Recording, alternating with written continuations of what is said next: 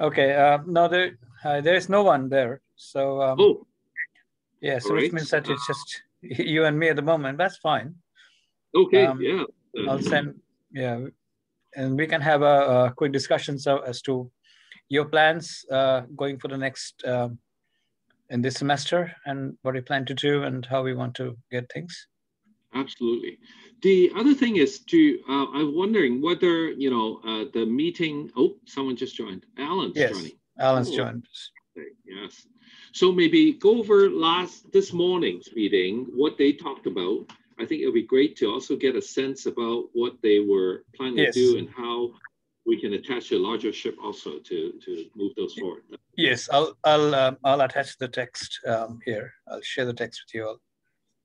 So let me send it over to the chat box, and here's the thing. So it should show up on your chat box.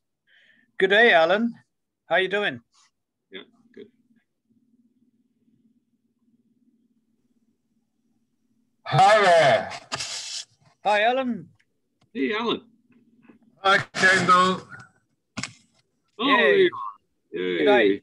G'day, Alan. How's it going? I'm really confused as to what's happening. Yeah, no, I think we had two meetings today. The first one was a couple hours in the morning today that Siram organized. And this one is the second one of us, so where we can do it from Australia, and whoever can join us. So Kendall is joining us from Canada. Whereabouts are you? Are you Kendall? You're in Vancouver? Yeah, still Vancouver. Landlocked by COVID. Yes, I'm not going anywhere. Wow. Yeah. So I just shared with you the on the chat box the meeting link that happened this morning, our morning time, of course. What I reckon 7 hours earlier. You can get a sense of what they were discussing there, and so they said that they were best. Yeah. Yeah. Okay, I'll take a look at that. I can send it. Can you bring up the chat box? Yeah, got it. Okay. So I'll see if I can get the line numbers.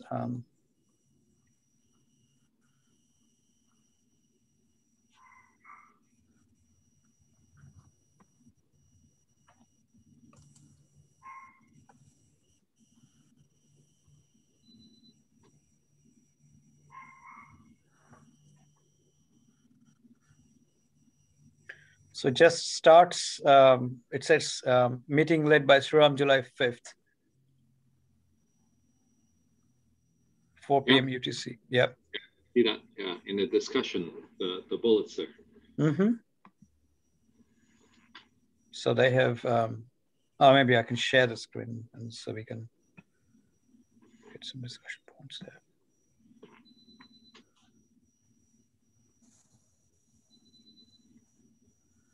Yeah, perfect. Yeah, so they discussed kind of follow up to the COVID response that we had and the guideline standards. I believe that was one of the main themes that were to come out in both groups.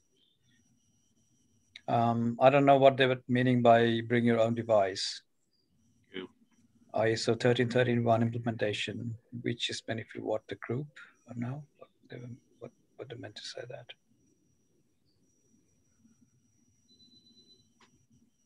Do you get a sense that they are looking at a bunch of papers? Do you get a sense they want to unify behind one topic to advance this? Do you get a sense about that?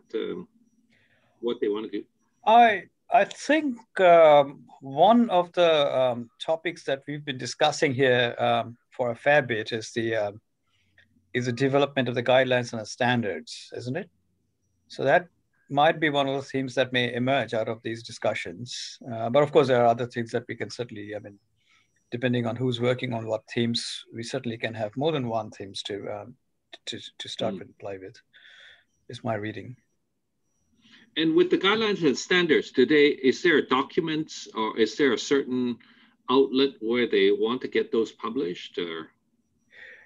Yes, there was some discussions that either we could put up a website where we can post those guidelines and that kind of stuff, or one of the other thoughts was that when the call for 2022 yearbook publication comes out, this could be one of the themes that we could post as our contribution towards that. But I'm not sure if there are any other things or other thoughts that they have been thinking about. And I know that they've just published the ISO 13301 documentation. Wasn't there a link that was shared in the IMIA discussion group? If I can see if I can bring that up. Sorry, I mean, yeah, there was that. There was a document that was shared in the IMIA discussion group. Yeah.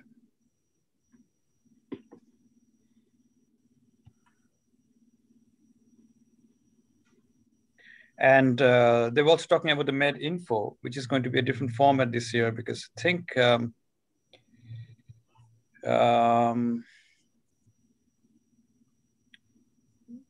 yeah.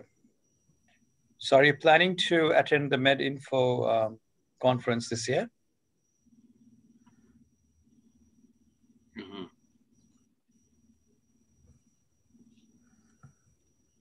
Is that a virtual conference?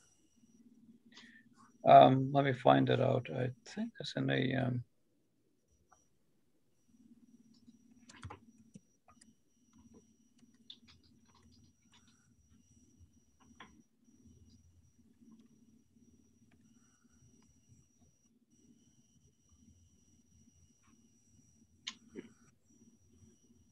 Yeah, it would be a virtual conference, Med Info. Yeah, that's what I sense. It's going to be a virtual conference. Where is it? Oh, it's online. So they haven't really specified that. It's entirely online, which means that it can be anywhere. Yeah. Coming to a computer near you, I suppose. That's right.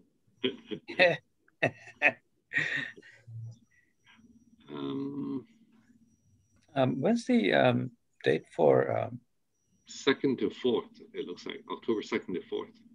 Yeah. Yeah, October 2nd to 4th. It would be interesting, though, to time zone, would that be? What time zone of that, October 2nd to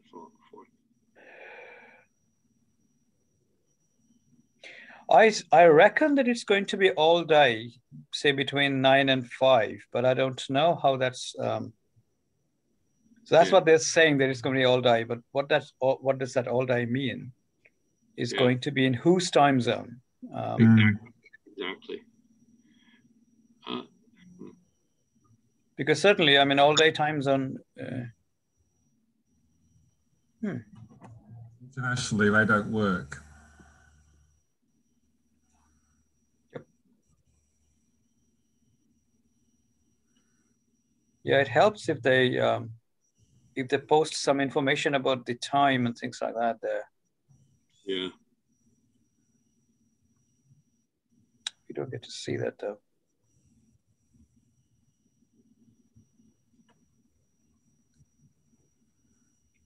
And have we decided our IMIA group when we are meeting during MedInfo or this year? No, I don't think we had any discussion around that stage yet. But I think this is a good time that we could probably start initiating that discussion, so that if we can have more than one meeting over the next month or so that we know who's going and who's attending, and what papers are being shared. That'd be really useful. And what are people thinking? Yeah, I agree. Yeah, that'd be really useful. Let me see if I can find the website to see what they've got. There's more information. No, we're just switching around the same things over and over again. Are you both registered and speaking at the conference, or? I have not, but I think we have to go and do our presentation of the group report. So I'll probably have to register at some point. I'll probably do that this week sometimes and get it done. Yeah, because registration is free. How about you, Alan?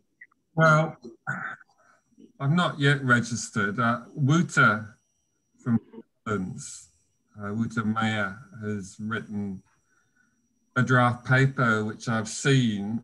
It needs a fair amount of work still if it's accepted. Okay. I would contribute towards that.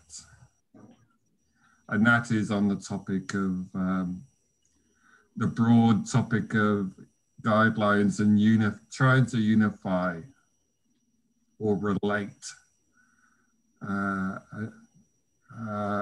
range of initially international guidelines in this space. Okay. Relevant to remote healthcare, because as you all probably know, I was the project lead for IS 13131, which has been published. Yeah. So I'm interested in developing further work around guidelines, particularly developing ways in which methods, documents, implementation guidelines that will help people use and choose different guidelines. So, you know, perhaps work around a repository or access to different guidelines from different countries and different organizations is something that could be of value if it could be organized and actually maintained. And also there is a need to make the path through guidelines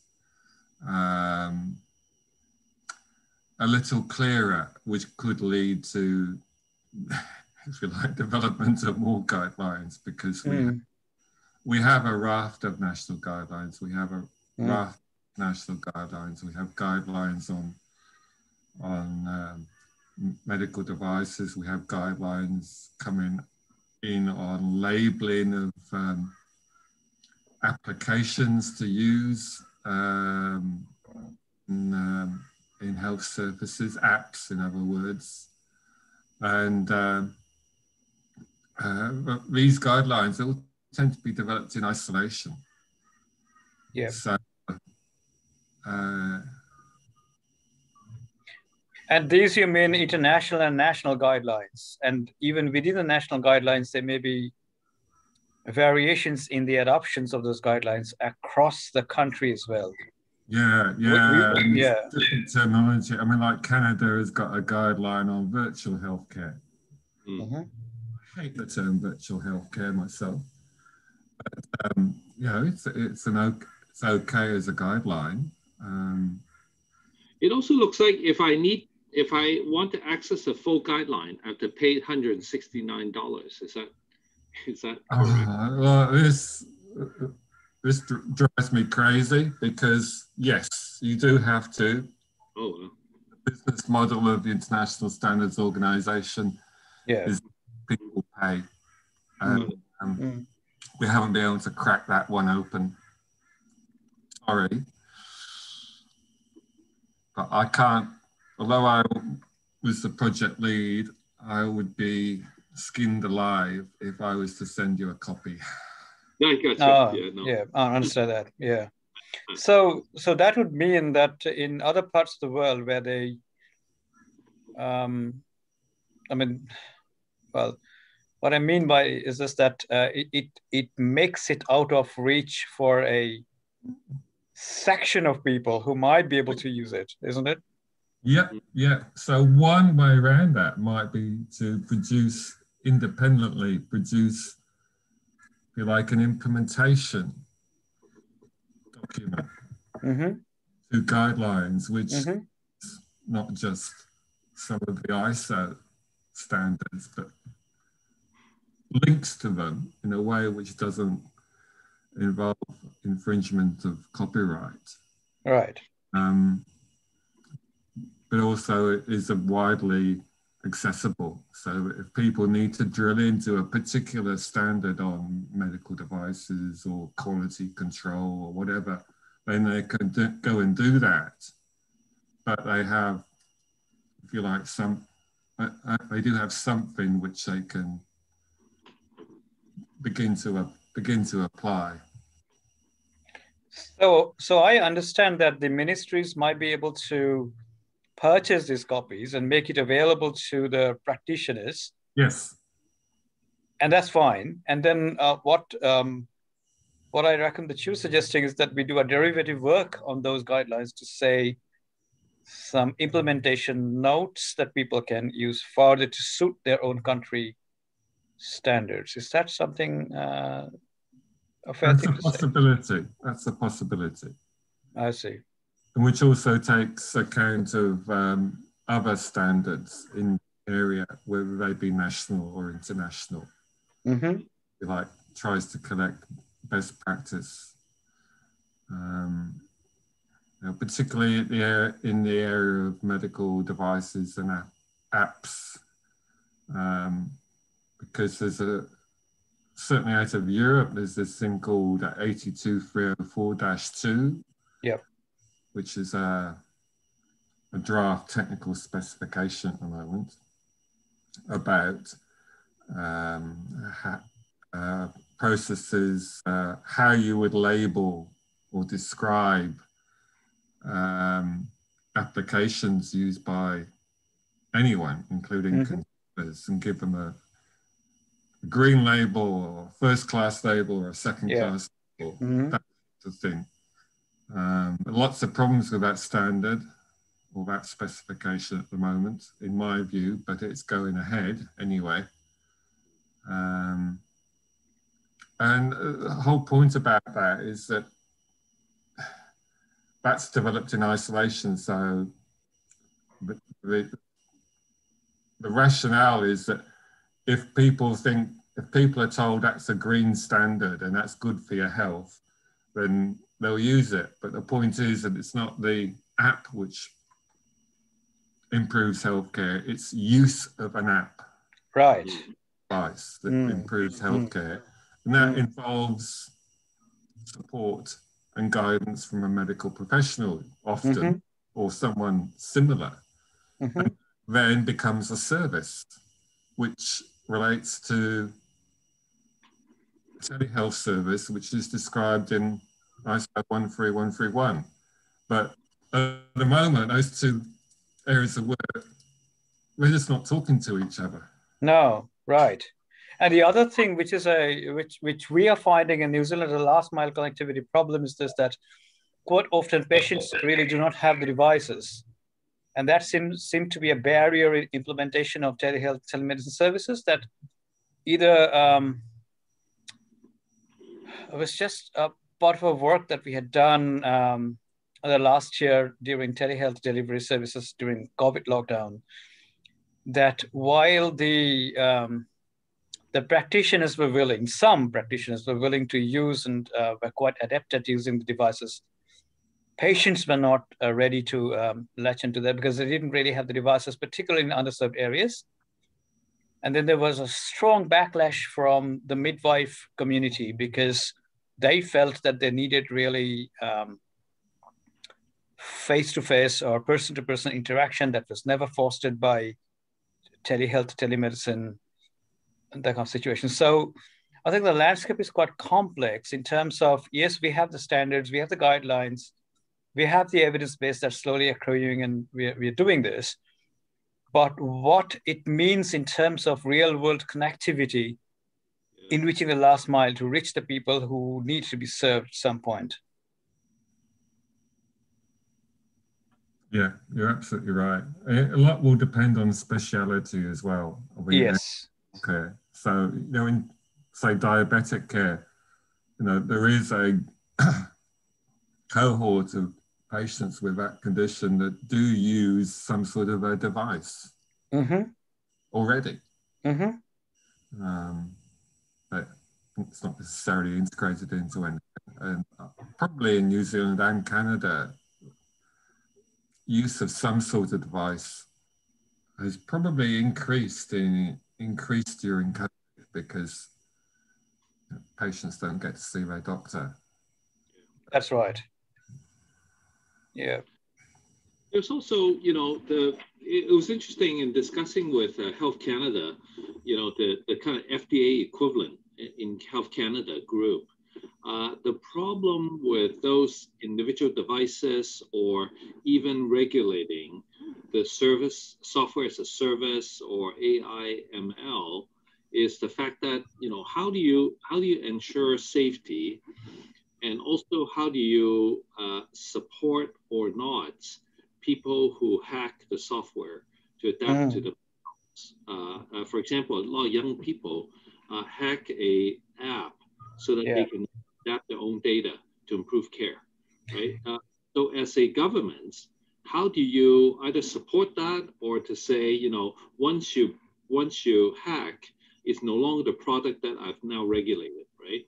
And so what's the risk, etc. So a lot of really interesting discussion about those. I guess what I'm struggling with now is, you know, Alan, as you said, you know, there are a lot of standards out there, but, you know, how do you apply that in practice?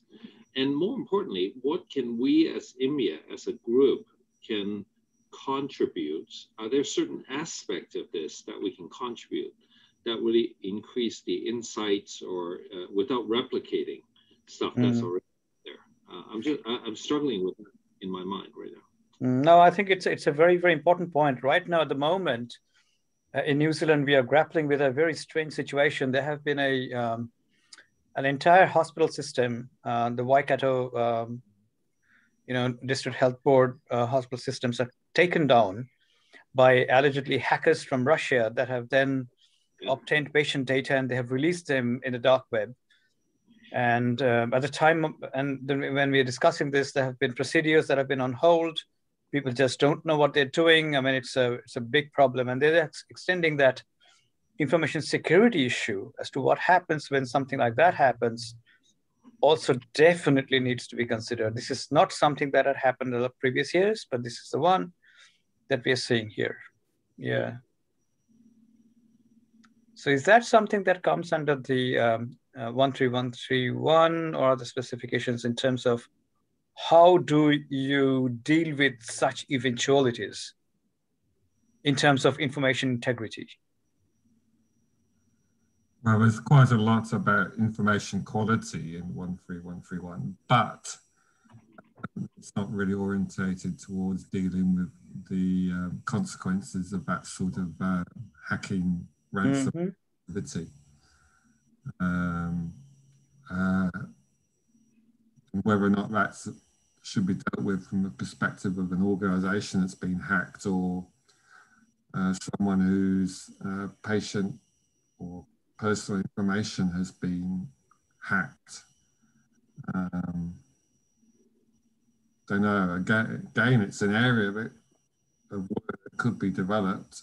I would like to see it developed in a usable form, that, or aspects of it in a usable form that can be understood and applied by ordinary people, rather than it being developed in an information security silo where you'll get the let's lock it down with triple factor authentication and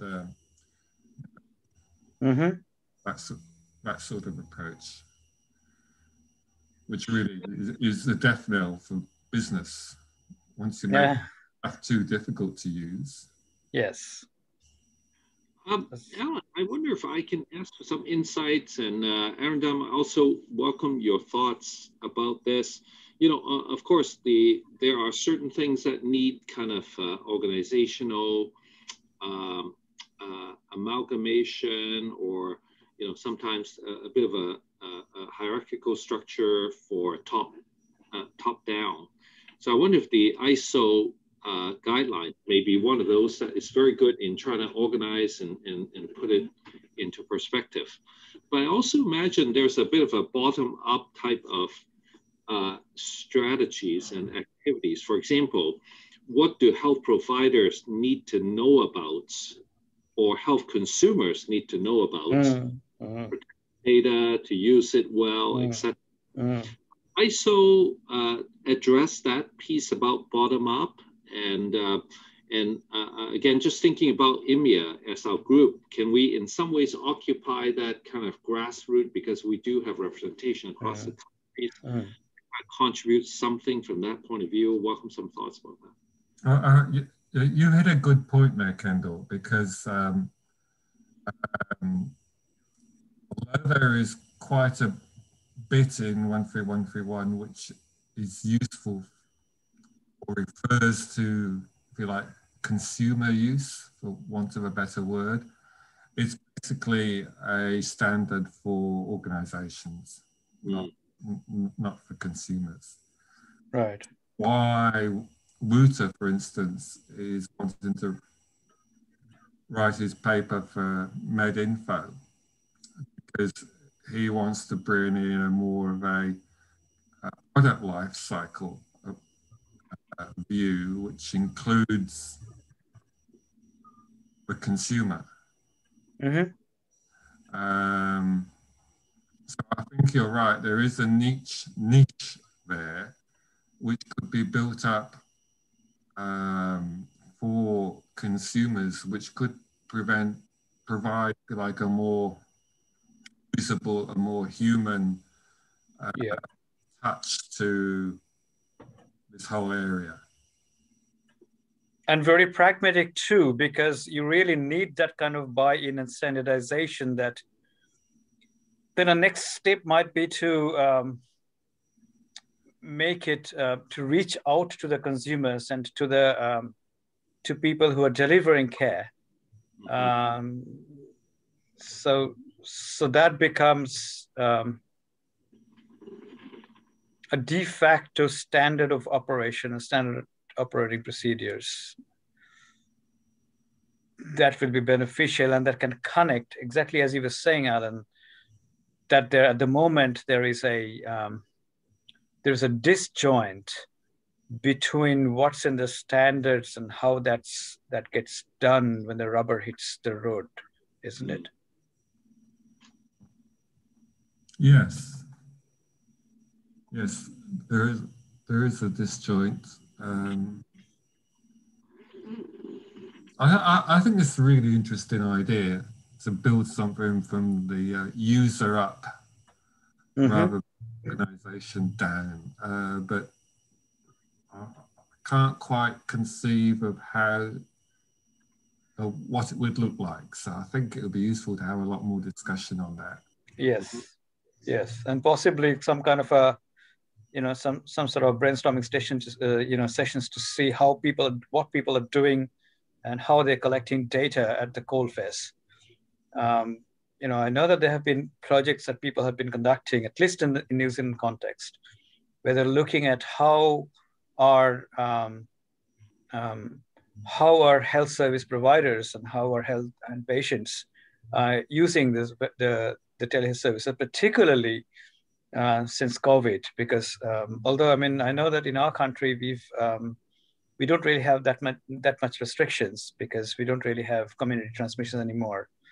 So people are walking into doctors' clinics, but there are other situations where people are connecting up using Zoom or other kinds of team viewers and things like that. And there have been difference in how people utilize. So, for example, mental health professionals use it in a slightly different way than, say, for example, a primary care provider will use it. So, all of these contexts, at some point, will need to be brought into that framework that we are thinking. And I think, as you said, Kendall, IMIA, THWG could be a good space for those discussions, isn't it? What do you guys think? Yeah, I was also trying to reflect on this morning's discussion. A couple of points. In some ways, it's about user up. To bring your own device. Bring your own. Realize that there's a consumerism towards doing that. Or how do you implement the guidelines? or how people has done it as the the seventh bullet, the sub bullet of the different dimensions, and how do people put it into practice. So I wonder if this morning's group, there may be a part of their discussion where this kind of grassroots look might also be interesting to kind of come into confluence with what they're trying to talk about also. Yep. Mm. One aspect that is just running through my head at the moment is that the 13131 guidelines, just a small part of them talk about identity, the need for a healthcare provider to identify the patient, be talking to the right patient. It also actually says, the patient should be able to identify the healthcare provider. Mm-hmm. And I mentioned that because I've been doing some work with Akram on piloting a training session on doing telehealth, on how rural doctors do telehealth particularly using phone and video conferencing. Yep. And we did some simulations with about 10 or 11 doctors, and these are working doctors. Half of them forgot to identify the patient. Mm. Yeah? So they were like, and some of, quite a lot of them are pretty lousy communicators and go,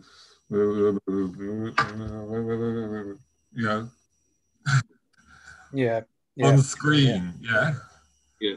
So a lot of competencies, certainly on the part of healthcare providers, which are important when care is separated. They're not. Yep.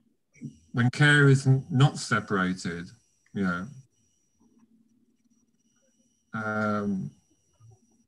communication dynamics can be different. Absolutely. But when it's separated, some of the deficiencies in communication can be exacerbated. And the same goes for patients.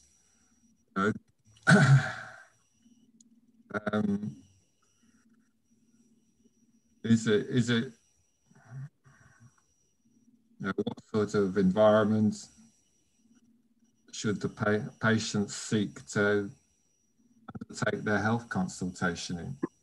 Is it walking down the street, a lot of traffic noise, etc.? Do you expect something high quality in that case? You probably wouldn't do that if you're having a serious business call. Things like that. So there's a whole human use. Yes. Of the language, but I can't think of better words. Use by humans of technology dimension, which we've got nowhere near yet. No, and that's something that we need to explore, and it's all, there are also issues around language and culture and society and other kinds of stuff. For example, in case of New Zealand, for example, I can tell you there are issues around the Maori consultation. And their utilization of the health services using this medium is statistically far lower than what you would expect for the whites and other groups. So all of these things will need to be considered, because it's not agnostic of socioeconomic situations and constructs that also pertain to the epidemiology and disease processes for which such consultations are sought. So this is quite a complex landscape that we are traversing. I mean, there's one set of things to say that, well, the technology is sorted, and we know that there are other things, but it's another kettle of fish when you bring people up to there and build those interactions that you were saying, Alan. And as you said, I mean, we are nowhere near that place. But we should probably be striving to think and build some scaffolds around that, isn't it? Yeah. Yeah. Agree. Yeah. I've sort of got a book coming out on related issues in September on that. But doesn't directly address the practical use of technology by anyone. Yeah, so this gives us a good direction in terms of what we can probably start thinking around and do some work on this area to see how we can draw on the experiences of people from across the world. Because if you think of our group as such, there's a fair bit of representation of almost all parts of the world. Mm-hmm. Yeah, so we've got North America, Australasia, Oceania, South America, this India subcontinent, the other parts of Asia. So it's a good idea that we could start putting together some of those thoughts and probably start thinking as to what how that landscape look like. Because definitely there's a need for standardizations and ISO 13131 and the and guideline formations are excellent, but feeding into those will be these sort of issues that need to be negotiated at some point, isn't it? Yeah.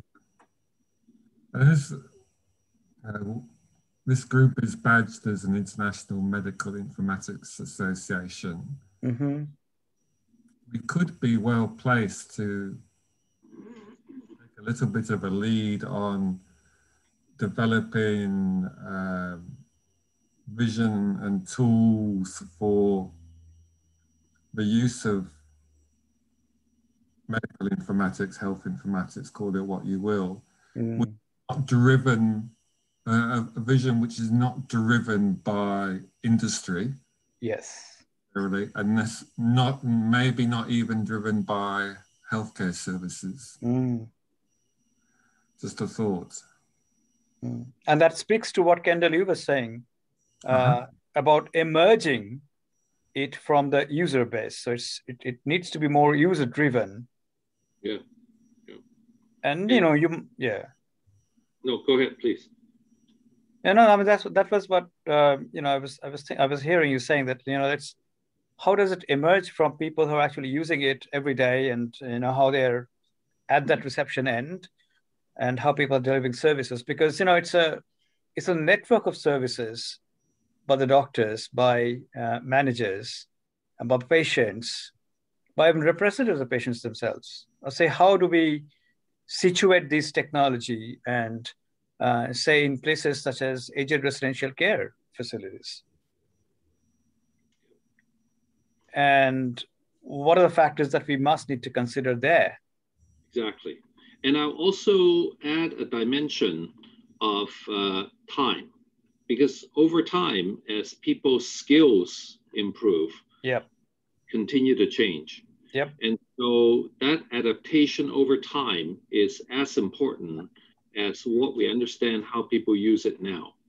And so I think, both of those dimensions give us the longitudinal suits to make sure that it gets adapted. The maturity continuum. I mean, I think it's one of the things that is really interesting here is that how many of us were thrown into the deep end of the pool last year because of COVID. Because many people who were not even prepared to use them, they had to be using them because there was no other thing that they could do at that point. Yeah, agree. Yeah. So how do we? My question is, how do we harmonize with what the group this morning discussed, and how do we bring ourselves into that stream together?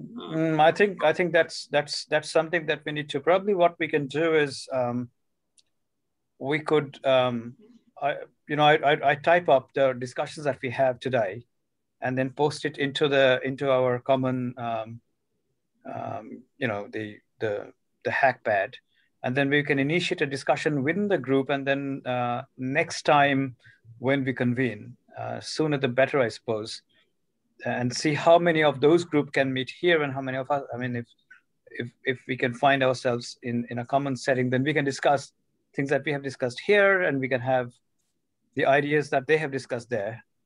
And while we're discussing this, I see that Shashi Gogia is coming and joining us. So she can bring in some of the discussions in the morning to say what we're discussing there. That'd be great. Yeah. Oh, someone joined. Yeah. Hi, Dr. Gogia. How are you? Hello there. Still on mute. Hi. Hello. Yeah, we were just discussing. Could you fill us in on the discussions that you had in the morning? I saw that you were present at the morning meeting as well, isn't it? Yeah. So basically, first of all, sorry. I mean, I woke up a little earlier, but somehow the confusion was caused by Ho's Flores. He sent a note that it's in the 7th morning. Maybe he sent a wrong. So there's been some confusion. He sent an invitation for tomorrow. Yes. I mean, I suddenly saw the meeting is on, and then I joined it. Anyway, so what we did discuss, and Sriram conducted it very well. Elaine was there, and he listed out the topics that you had in your thing. Can you show that list again? And the Wouter, Alan, you were there yesterday? No. No. So anyway, Wouter was middle of the night. No. Can you see the screen sharing? I mean, I've put up a screen sharing there. I can do that again. I can see that. So yeah, just go to the top, because just go to the top. Yeah. So the top of the thing, the listed, the suggestion was that Alan and Wouter would take charge of doing the 13131, in which I just interjected. The only addition that we want is that somehow the branding opportunity that IMIA and especially our working group should get from this should come out a little more prominently for all the work. Then we will contribute, and Renato wanted to join that definitely because he gave a suggestion that certification is a very good idea. So and so that was the key activity that we're working on. And Craig from Canada had suggested that we should go in for international comparisons. And initially it was thought that standards is a good way of international comparison, but me and Jay Ganesh insisted that it is much more than that. So that will be an addition. So 13131, our participation is well taken. We will be doing all of that. And Renato will be joining that. Even I've been working with it anyway. But we do want some method that our branding, because finally our own goals are to promote IMIA and promote our working group within IMIA. That should also be fulfilled. So that was the thing. Oman was not there. Charles was not there about his thing. And some suggestions were made by Renato for some other activity, which was SAMD, which is software as a medical device. And he was given charge of working on that also. Okay. That in brief is all that. I'm sorry, I've just woken up, so you can look at my face, and I'm on a holiday anyway. Yeah, great. Good morning. Yeah, good day. I'll just show you the place where I am in. Where are you? See, I'm in the middle of a jungle. Oh, wow. Wow, great. Do you want to see? See behind me. Oh, very nice. Dense forest in the Himalayas. Very wow. Nice. Yeah. Very nice. I can feel the fresh air. Yeah, you can. So this is Arin's old place. This is near Darjeeling, Kurseong. Oh, lovely. Beautiful. Excellent. Beautiful. Yeah, it's a very nice place there. So thank you very much for filling in on the discussions this morning, which was kind of what we've been spending time today, isn't it, Alan, Kendall, that discussing the same thing. And what we were discussing was that how we could take these things and build some sort of address the gap that exists at the moment between the standards and the practice, and how we can do things from grounds up, adding value to that, to all of these. So that was the thing that we were discussing here today, isn't it? How do you, yeah? Yeah, so one thing which we did suggest was that we should look at implementation a little more keenly, because that is the real gap that we should try to fulfill. And we do have a lot of practical experience between all of us in between. And one more thing, sorry, which was pointed out in the end, that see, this year we do not have a formal Medinfo, so it's just a virtual meeting in which we have a few papers and some keynotes and all. And this is basically because we are, distributed across the globe, and we have the timing problems and all that. But I did make a suggestion which was well accepted by Elaine, that at least, we make a 5-minute video of the work we have done within the working group to which can be put into the thing. So create a video journal of sorts of the working group activities. And that was well accepted by Elaine, and a note on that will hopefully be coming across. So Excellent. Since we have suggested, so we should be the prime mover. So Arin, you take charge of that. And just make sure make a write-up, make a sort of a script, and let's choose someone who's got a pleasant voice and good, can also presentable, not me, of course. So, yeah. Someone like you or Magdala, I think, yeah. I would also like to see the IMIA website exploited to, better used, and some links, some connections, some resources to many of the topic areas and documents that we're talking about made available through that website. So in terms of developing this work, I think we need resources and references both for our own work and to publicize the work that IMIA has done and hopes to do. And if we're going to adopt a ground up approach to developing ideas and resources that are useful for consumers and practitioners when technology is used in healthcare, then we just got to say, look, International Medical Informatics Association is interested in not just the technology, but how it is used, the human of technology, and this is the work we're doing, and we need to capture that ground, because I don't think anyone else is particularly interested. Industry isn't interested in it. Right. Healthcare organizations have some interest in it, but that's not their prime focus. And consumer organizations, yes, are interested in it, but they tend to work through health services, at least in Australia. So a health service will consult a consumer organization about a particular health service, and that's it, really. Yes, and go ahead. Oh, sorry. Just going to add in maybe a couple of key points. I really like the conversation that we're evolving. Really, it's about how can we as a group support the implementation of virtual care on the ground. And in that sense, trying to figure out from a consumer's point of view, both health providers as consumers and patients and caregivers as consumers, how can we support them to really uptake the use of virtual care? Because ISO 13121 is great to actually, provide some guidelines, organizational directions of implementation. Yet on the grassroots, how do we also support different groups in trying to implement it into practice?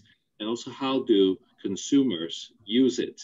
I think, that would be a really interesting focus for us to at least concentrate some of our work together to promote this, you call it implementation science, knowledge translation, scale up and spread, whatever it is. This is about actually putting virtual care and telehealth into practice. Yes, and there's a lot of wisdom and experience within the group that we can bring on board to say that, look, these are the things that are best practices that have been found useful. And from there, we can start a grounds up set of documentation to say that, look, this is it.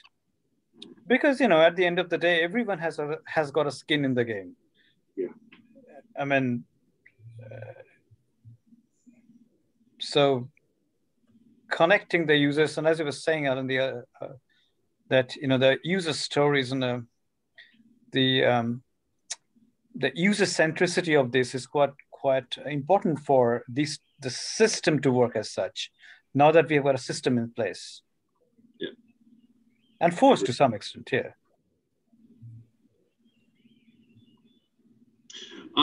Gentlemen, I do apologize. I have another meeting coming up right now, so I have to drop off. But I'd love to, our next committee meeting, I love to try to participate and continue dialogue and figure out how I can contribute to the bigger body of work that we're all working on. Very exciting. That's fantastic. Have a great day. I think we'll have to rush to another meeting, but I think we had a good meeting today. Yeah, definitely. And I'll type up the notes that we have had on this meeting and share the video and stuff like that. That works. Can you add a point just about put a note that it's not there tomorrow? Yeah, I'll send a message. Yeah, okay. Yeah, that's fine. I should do that. Just tell them that. Look, but also, regular meetings mean that let's make it a monthly affair or a. Yeah, I was thinking of. Let's have. There are deadlines to be achieved. We have to. How about a weekly meeting, and we'll see who can join, who may not be able to join. But that's fine, because everything will be shared, and we'll see who can stay on as long.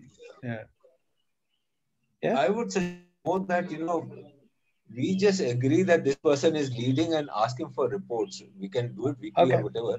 But more important is to just core groups for the activities. Okay, and at the moment we already have people who are on there. So whoever is in.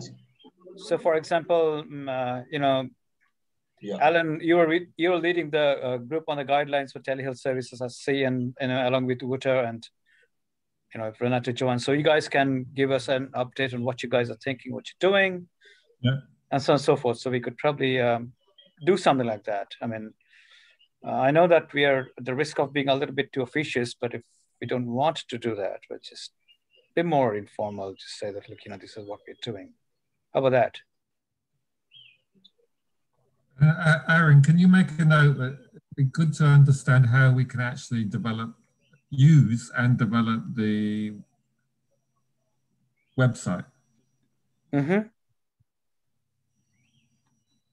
Yes, and that's the other thing. I think it's probably a good idea to have a chat with Elaine on that, because they're the ones that can provide us with the space and things like that, isn't it? I mean, we could put together. You want to work on a website? Just a minute. Alan, what do you exactly want? Just tell me, and a resource, I can give you better guidance, because I have worked on the IMIA space for a very long time. Right. Alan. What I'm thinking is both for public discussion and for sharing our own work in IMIA, as IMIA, sharing resources between countries. We should try and do some of that on the IMIA website. How to? Oh, no, it's not a website. You're talking about a shared drive of sorts. Even this is a shared drive, so anybody can do that. No, I'm talking. I mean, just say we're talking about standards. Then we can put a list of and links to international standards, and we can put lists of and links to national guidelines and standards as well. Okay, you mean just create a proper resource? You're talking about a publicly available resource you're talking about? Yes. Yes, that's the idea, basically. To say that, look, this... So that should ideally be in the IMIA, this thing, and Elaine can definitely do it, no problem. Okay. So who's the person to reach out to? Is that Elaine or? Elaine only. Okay. I can coordinate that, no problem. That's lovely. That's lovely. Okay. Yeah. Well, then the entire everything is covered because we do have public contributions. We do have the branding because it's under IMIA branding. And within IMIA, we have the working group branding also. So that's what I was aiming for, that, whatever we do should be just a little recognized. It's, we're not doing it for any money or just the fame or thing, but a little bit of recognition always helps and makes it. So as was pointed out right at the start, that our aim is to be the best working group within IMIA for at least 3 years, because more than that is not allowed. But now, since already there's been 1 year gap in between, it can be 3 years again now. So. Okay. Yeah. Well, we'll do that. We'll strive. Always a good idea. Yeah. All right. Oh well. So, you guys enjoy the day. Thank you. I suppose. Yeah.